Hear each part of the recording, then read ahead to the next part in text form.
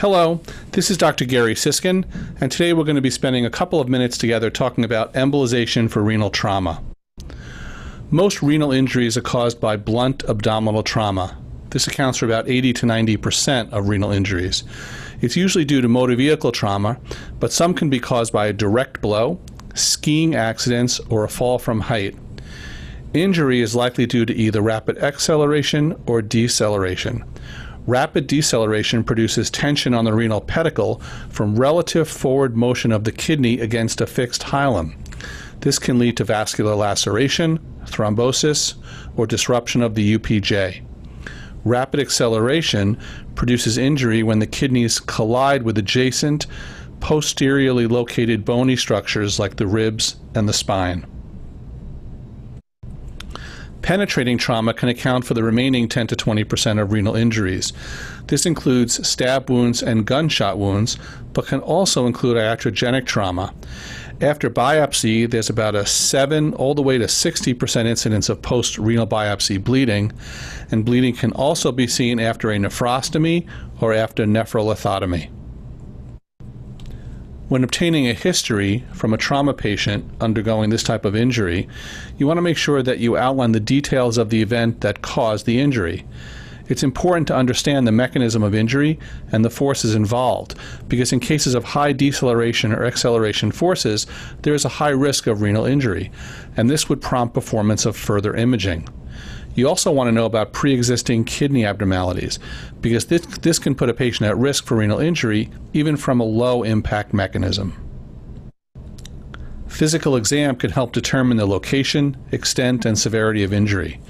You want to look for penetrating entry and exit wounds, abdominal peritoneal signs, and signs that may indicate renal trauma, such as a large flank or upper abdominal hematoma, a palpable mass, ecchymosis, or rib fractures. You also want to know if they're experiencing visible hematuria, but know that that's only present in 1/3 to 2/3 of patients who have experienced renal trauma. 50% of patients with grade 2 renal trauma and 30% of patients with grade 4 renal injuries have no hematuria at presentation. Labs are usually obtained. A urinalysis is good for assessing microscopic hematuria. You obviously want to get a crit to assess for blood loss and a creatinine to assess renal function. Grading of the injury is important in renal trauma because this can reflect severity, it could guide management, and it can aid in prognosis. And understanding the AAST scales are important so that we speak the same language as other patients caring for the trauma patient. In the event of renal trauma, there are 5 grades that are used. A grade 1 injury is a contusion or non-expanding subcapsular hematoma without a laceration. A grade 2 injury is a non-expanding perirenal hematoma and or a cortical laceration less than 1 centimeter deep without urinary extravasation. A grade 3 injury is a cortical laceration greater than 1 centimeter deep, but again without urinary extravasation. A grade 4 injury is a laceration through the corticomedullary junction into the collecting system, or it's a segmental renal artery or vein injury with a contained hematoma, or a partial vessel laceration, or vessel thrombosis. And a grade 5 injury is a shattered kidney or avulsion of the renal pedicle. CT is usually first-line imaging in the setting of trauma. It helps determine the grade of renal injury, which will help determine if non-operative management is appropriate for a stable patient. It can reveal vascular abnormalities such as a contrast blush or extravasation, a pseudoaneurysm, or an AV fistula. It may detect other abnormalities that may warrant a laparotomy, and it certainly can serve as a baseline study for follow-up imaging. On CT, contrast extravasation and a perinephric hematoma rim distance greater than 3.5 centimeters are predictors of intervention. The rim distance is the distance from the renal capsule to the rim of the hematoma. Conversely, angiography is not likely to be required in patients who didn't demonstrate intravascular extravasation and those who had a perirenal hematoma rim distance less than 2.5 centimeters. I did just want to include some examples of what the different grade injuries look like on CT. Here's a grade 1 injury. Here's a grade 2 injury. Here's a grade 3 injury involving the left kidney. These images are from a grade 4 injury involving the right kidney. And these images are from a shattered kidney or a grade 5 injury of the right kidney. Historically, hemodynamically unstable patients were taken to the operating room for operative management. Today, non-operative management is preferred in most patients, even those with high-grade renal injuries. Therefore, nephrectomy rates are decreasing. And this was confirmed in this study by Lee in 2017, who looked at renal interventions before 2009 and after 2010. And the management of renal trauma clearly has changed. While the number of observation cases is similar, embolization seems to be replacing operative management in these patients. The indications for surgery include life-threatening hemorrhage in hemodynamically unstable patients. Patients with severe vascular injuries, including avulsion of the renal pedicle or renal vein injury without self-limited bleeding, can also be considered for surgery. And finally, patients with penetrating trauma and the presence of associated abdominal injuries may also lead to surgery and higher rates of nephrectomy. The reason why attempts are being made to avoid surgery is because patients with renal trauma are at high risk for nephrectomy, regardless of the operative intent. This risk can be as high as 64%.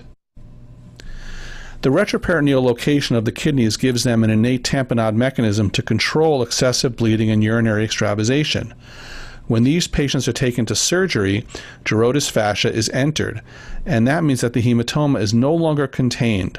This can lead to more bleeding and can then lead to a subsequent nephrectomy. And the risk and consequences of nephrectomy have prompted a trend towards non-operative management for renal trauma. Non-operative management is defined as observation of the patient with regular monitoring of vital signs, serial hemoglobin checks, follow-up imaging, and no renal-related interventions. Patients are usually on bed rest until clinical signs become stable and macroscopic hematuria has cleared. Non-operative management is currently the standard of care for low-grade renal trauma and is also recommended for most high-grade renal injuries when patients are hemodynamically stable. Unfortunately, 2.7% of patients managed non-operatively will fail and require either surgery, embolization, or nephrostomy within 24 hours of admission without a renal procedure. A high-grade injury and the presence of coexisting abdominal injuries may predict the failure of non-operative management. And secondary hemorrhage in patients with high-grade injury is usually the result of AV fistula or pseudoaneurysm that wasn't recognized on the initial CT. So let's talk about embolization. And the reason why we need to talk about embolization is that it plays an important role in renal trauma. This is an interesting algorithm that was published in 2019 in the World Journal of Emergency Surgery. And as you can see on the left side of this algorithm, patients with every single grade of renal injury can potentially be candidates for embolization based on the CT findings. We typically perform embolization in stable patients with non-self-limiting gross hematuria and/or contrast extravasation, pseudoaneurysms, AV fistulas, or extended perirenal hematomas on CT. It is the first choice treatment in a stable patient with a solitary kidney and a grade 3 to 5 injury with contrast extravasation on CT. Angiography is going to show you several different manifestations of severe renal trauma. You can see an arteriovenous fistula, you can see a pseudoaneurysm, and you can even see gross extravasation of contrast. Technically, almost every embolic agent has been used successfully for renal artery embolization in the setting of trauma. It's important to be as selective as possible so that embolization is performed at or near the site of arterial injury. The use of microcatheter embolization in a supraselective position reduces the extent of tissue infarction and will maximize the preservation of functioning renal tissue, which is always a concern that's at the top of our minds when treating a patient in the setting of renal trauma. The good news about embolization is that the success rates are high.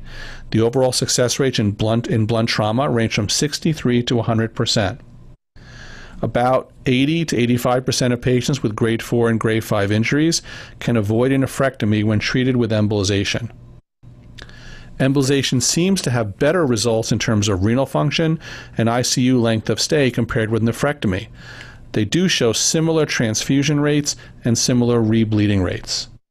And finally, success rates are higher in centers with more embolization experience. Of course, this doesn't work in everybody, and some patients are going to require repeat procedures.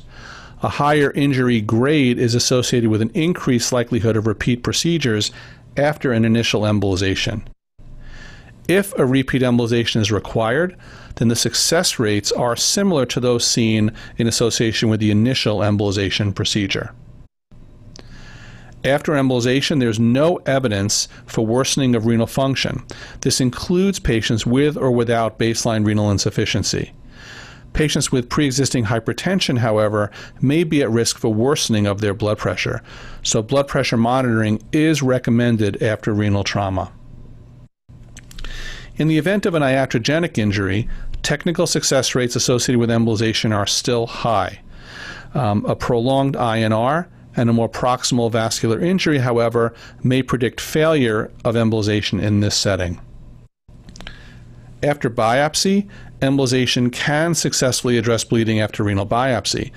But if the initial angiogram during these procedures is negative, then lumbar or iliolumbar artery angiography should be considered because they may be potential sources of the bleeding. Embolization in this setting does not cause a worsening of renal function. So here's an example of a case.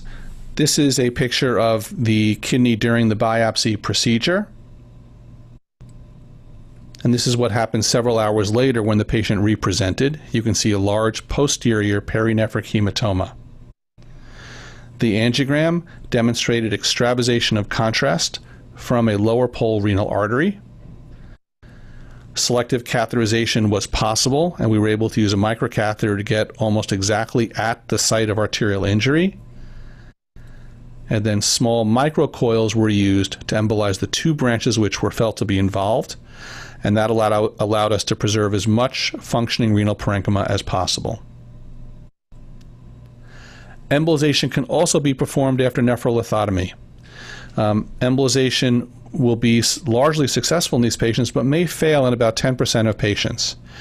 In addition, the use of gel foam alone increases the risk of treatment failure, so that agent is not advised in this setting.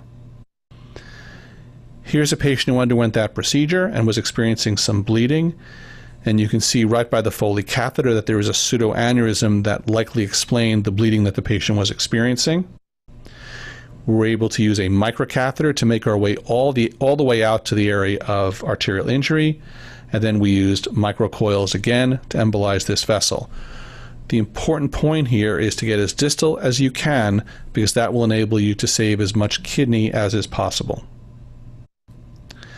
Embolization is a safe procedure, but there are potential complications. These include non-target embolization of unaffected renal parenchyma, puncture site bleeding, arterial dissection and thrombosis, contrast-induced nephropathy, a renal abscess, and an iatrogenic pseudoaneurysm and AV fistula. After embolization, there can be a post-embolization syndrome, which is characterized by back pain and fever. And as we see with other indications for embolization, this is usually self-limited. After the procedure, bed rest is recommended until hematuria is light without the need for bladder irrigation. General discharge criteria include being afebrile, tolerating a normal diet, having adequate pain management, and demonstrating stable blood tests. There's no definite evidence with regard to the timing of return to normal activity after renal trauma. In general, bed rest or reduced activity is recommended until gross hematuria is resolved.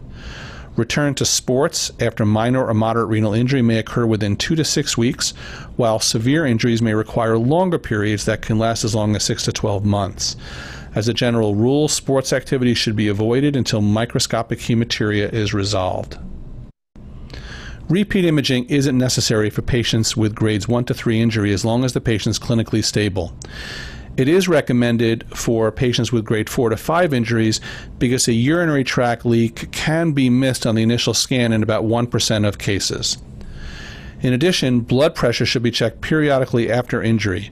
Patients with grades 4 to 5 injuries are at the greatest risk for high blood pressure.